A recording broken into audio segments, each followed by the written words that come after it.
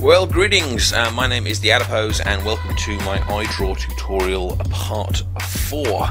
Today we're going to be making something that looks a little bit like this, a flower and a bee, using a variety of new tools that I haven't used in previous tutorials, such as converting nodes from rounded to square. We'll be looking at brush types, improving gradients, and a whole bunch of other things as well. So let's get straight into it.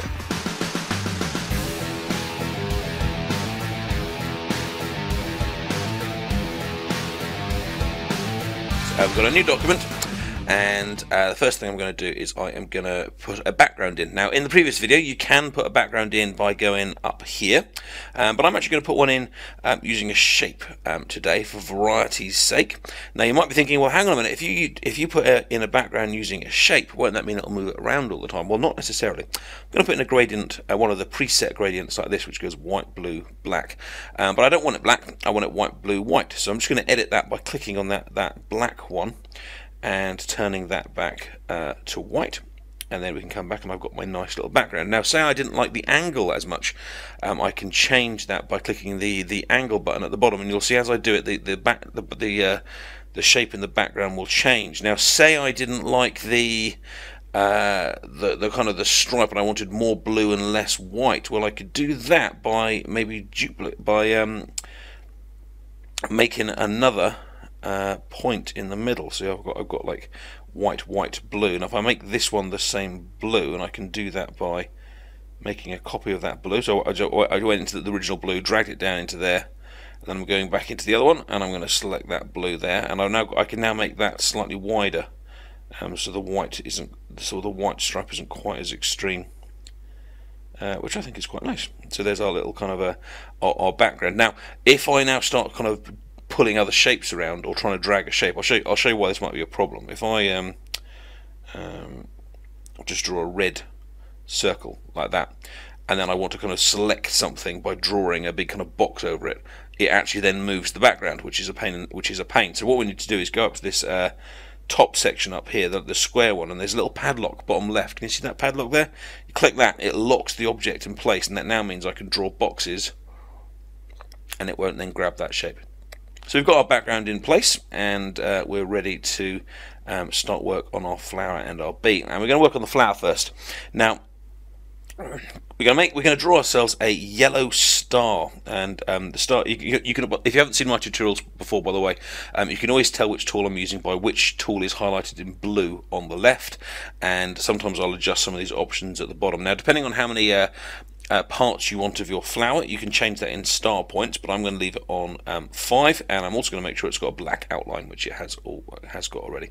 And so I'm just going to pull out my little star. There it is. Now that's far too big, so we're going to shrink it by pulling in the ends there.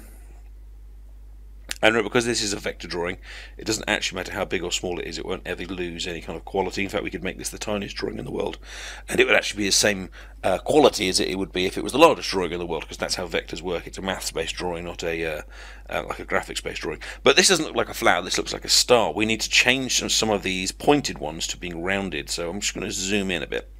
Now, pick the node tool, which is the one I've currently highlighted, and then if you look at the bottom, we've got 3 options, one which is an arrow, one which is an arrow plus, which allows you to select more than one at a time, and then we've got this weird one at the end, which is looks like a kind of half a little hat or something like that, and that's the one we need, and you can see I've selected it there.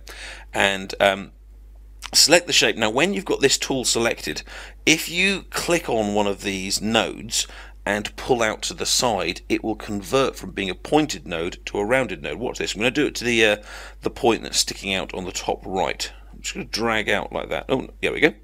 And you can see that it's now converted into a round one. Now, that was slightly hard to see just because of the background that was in place, because the outline is actually blue. So, contrary to my previous suggestion, I'm just going to unlock my background and just put it out of the way for a minute. We'll easily put it back later. And I'm just going to do the same thing again. I've got my node tool, got that weird little hat thing selected, and can you now see that blue little line that's being pulled out? That's, as I pull that out, that's going to convert these into curves. And I can do that all the way around. Supposing, for example, I wanted to do something the other way. Instead of just pulling out on it, I could actually just tap the same one. So if I watch this, if I tap this here, it'll convert back from being a circle one to a line one. Watch. Look at that. Pull it out, tap it back. You can even then, once you've pulled it out, just alter one side. So I pull it out, and then if I just grab one of those little blue balls, if I wanted, I could adjust the shape like that. Now, we don't need to do that for our particular flower, but there may be other shapes where you do wish to use that. For example, there's quite a nice little, that would make quite a nice little flower shape if I adjusted all the curves to look like that. But I'm just going to go for a cheesy rounded flower for this particular picture. And I'm not going to worry too much about making it completely even, because I want this kind of slightly haphazard feeling. And I'm going to make my little red middle using the circle tool. There it is. Let's make sure that's roughly in the middle. And then I'm going to get my node tool again, this time using the normal tool. I'm going to pull the middle nodes back in to make my flower a bit more petally. And if you don't know what I'm doing here, do have a look at the previous tutorials, because I've covered these ideas, but hopefully it's fairly self-explanatory. Now, I'm actually going to copy this shape because I want to make a kind of an inner flower, and you'll see what I mean in a minute. Now, if I just use the tools up here that says copy and paste, it will kind of appear at a random. If I just copy and paste, it'll appear at a random point. If I paste it in place, it will appear exactly on top of the one that I've already made. So I'm going to go copy, and I'm going to go paste. So we've now got two flowers right on top of each other. Now I want to resize the one on top, but if I use these top tools here by dragging the top left bubble, it'll move off to the side, and I don't want it off to the side. I actually want it to remain exactly where it is when I'm shrinking it. So the way I'm going to do that is I'm actually going to go into the shrink tool, which you'll see is the one that's now currently highlighted in blue, and I can choose how much I want to change it horizontally and vertically. Now I want to change it horizontally and vertically by the same amount, because I want all the proportions to be the same, just smaller. So I'm going to click 80%, 80%, and click scale, and we've now got a smaller flower that's in the same place as the one above it. I'm then going to change that from being a yellow flower to being a light orange one, and I'm going to get rid of that outline on this inner shape. And now I need to move it back. So I need it behind that red ball but in front of the flower. And if you click this top right little object here, you've got this order which I've discussed in previous tutorials, and if I go too far then it'll disappear, and if I go too far forward it'll go in front of the red ball. So we want it just in the middle, like that. And then if we select off that, you'll see we've now got a nicer kind of flower looking shape. Now we need to give ourselves a little stem. Now there's a few ways of doing this. I mean, I could just do a kind of straight rectangle plonk, but we want something a little bit more artistic, so we're going to go to the brush tool over here, and the brush tool basically kind of gives you these kind of these lovely little lines, and you can choose how smooth you want these lines with this one called smoothing here.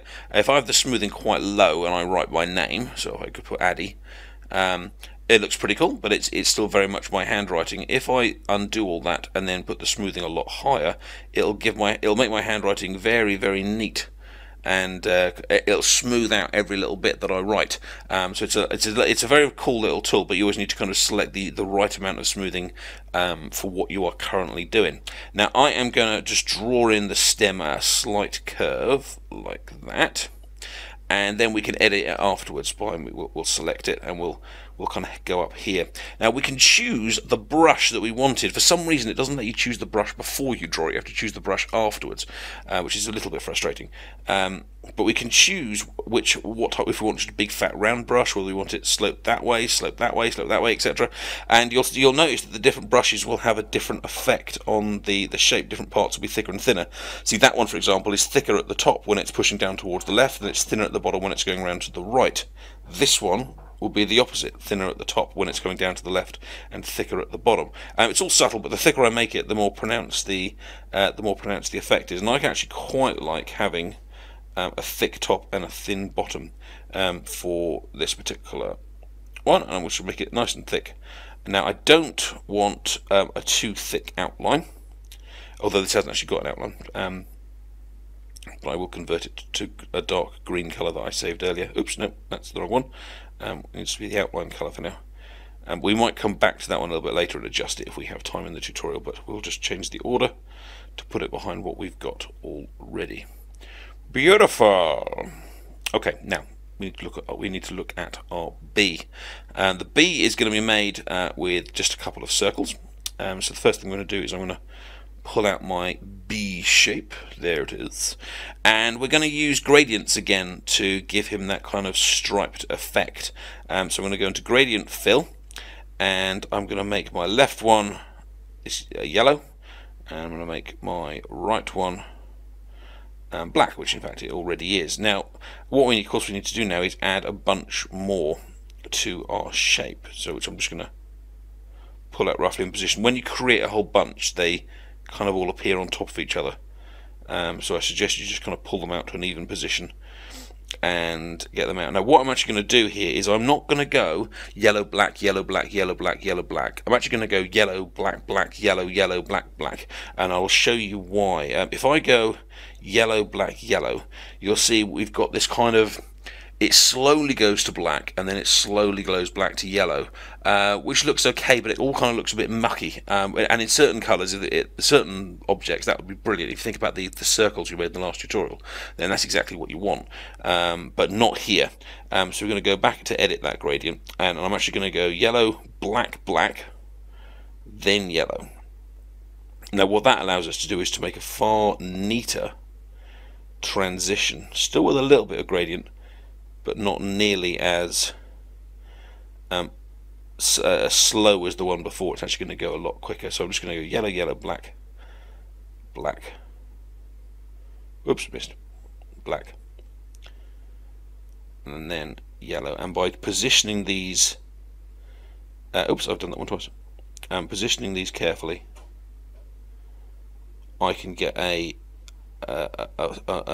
transition between them is going to be a lot more strict. Can you see those? Can you see those stripes there? Getting a nicer effect, and stripes that I prefer on my shape, which is pretty cool. Okay, now we're going to do the head of our B. We don't want that big stripe on it. We actually just want the subtle yellow. So we'll pull that into place, and then we're going to go back to that brush tool that we used before. We're going to make sure the smoothing is still quite high, and I'm going to add on some little kind of feelers like that. And note that my particular drawing might be a bit kind of random, but because of the lovely smoothing effect, it will sort that out for us, which is pretty cool. And we're going to add on a nice little smile as well. Of course, you can edit these afterwards, so I'm actually going to change my brush and just make it a little bit kind of thicker or thinner as I go, to give myself my B a nice little smile. And then I'm going to make one of those little eyeballs that we made in the monster tutorial right on the very first one. I'm just going to do it nice and quickly with not a lot of care, has to be said. We've got a black eyeball with a black pupil, which is going to be a little bit smaller than that. Remember, of course, you can zoom in as much as you need to. Whoops. And then you can do that thing where you accidentally drag it across the place. So there's our eyeball. I'm going to copy that, paste it. Once it's pasted, it's already in the right kind of place, so I'm just going to drag that across onto our cute little B. There he is. And then we'll grab the original eyeball and pull that across slightly to the left. There we are, and there's our little B. Now our B needs wings. Now we're going to use that technique we learned earlier to do this. We're going to make some kind of slightly greyish blue wings. I'm going to pull a circle out to kind of a horizontal oval like that, and then make sure it's got an outline. To do that, we need to turn the stroke back up, the thickness of the stroke back up, and we're going to make it slightly transparent, because B's wings are, I believe, slightly transparent, because that will be nice when it shows up against the B. But we're actually going to go back into that node tool with that third one along, the one that changes it from being curved to straight, and just going to tap those ends, which will make it kind of like eyeball shaped, I guess, to an extent, or realistic eyeball shaped.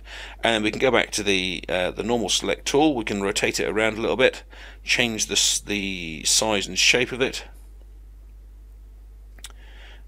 Copy, paste, put the second one in place as well. Probably change the angle to make it slightly more vertical looking, and then change the order back to front to put that behind the body. And if you then kind of scroll out, you see we've got that kind of wing effect on the B.